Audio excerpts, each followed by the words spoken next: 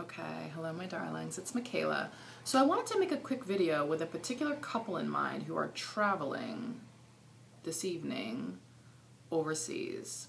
And so the truth is, often when we do things that we don't typically do, we don't always necessarily think about using our bodies in a more supported way, i.e. moving luggage around.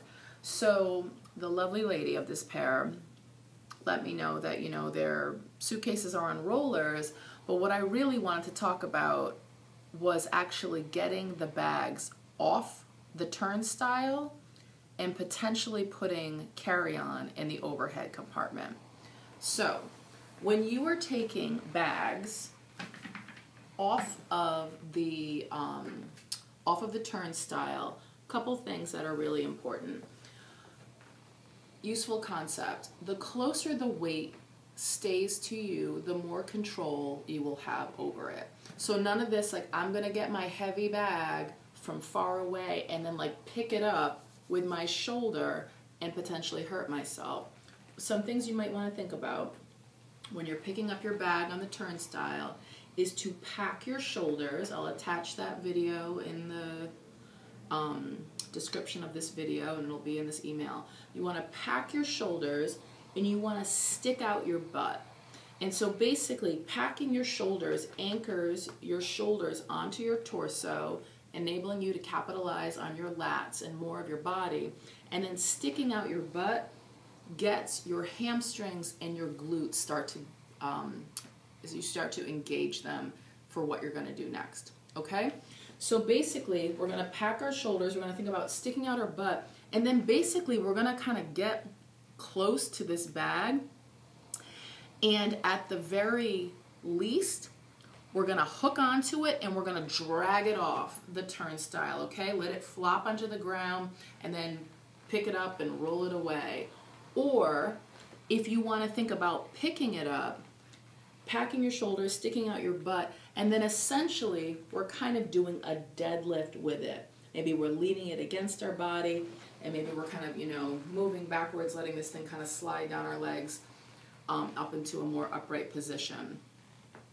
But the whole thing is you don't need to do any sort of hero or heroine move with this heavy ass bag with a small limb from your body, okay? So packing your shoulders, sticking your butt out versus bending at your waist and trying to use your back. You want to stick out your butt so you feel a stretch in the back of your legs. You want to pack your shoulders, and you're either just going to hook into this thing and kind of drag it off onto the ground, no one gives a crap, or you're going to grab onto this and basically kind of do a deadlift, and then you can shuffle back.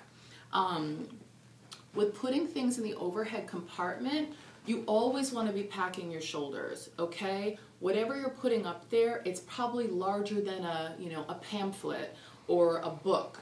It's probably something that's a little substantial. So packing your shoulders first, and then if you need a little more assistance than just being able to pack your shoulders and push it, pack your shoulders, dip, and think about using momentum from your legs, okay?